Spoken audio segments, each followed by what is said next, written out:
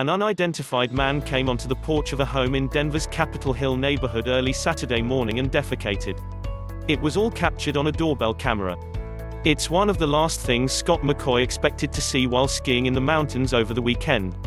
He was skiing when the notifications started popping up on his phone. "I'm on Gondola 1, heading back down at the end of the day. You don't know whether to laugh or cry," McCoy told KDVR. Through 41 different doorbell videos on his phone, he watched the incident happen. He says it appears the man was intoxicated. First the man rings the doorbell, then tries to break into the home just before 2 a.m. Next, he goes over to a corner of the porch and defecates on it, and then spends the next few hours stumbling and spreading feces all over the porch. Unfortunately, he then touches lots of furniture, other parts of the wall, and a window. That's how we ended up with the current situation where there is excrement all over the porch, McCoy said, as he flipped through various videos of the incident on his phone.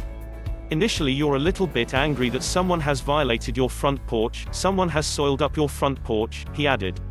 McCoy lives in South Capitol Hill, and suspects the man came from a nearby bar or Christmas party. He does not believe the man is homeless. He's waiting for police to file a report first, before touching any of the evidence.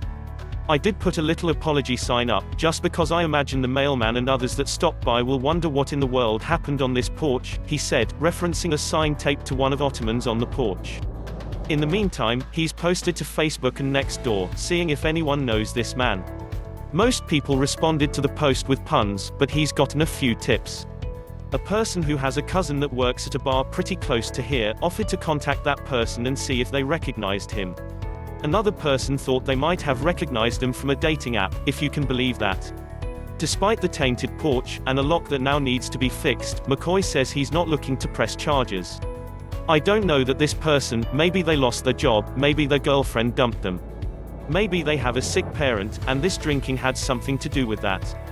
That would make it more understandable. I'd certainly love to make contact with them and get an apology, if that's what they want to do, or maybe get an extra hand cleaning up the porch tomorrow," he added.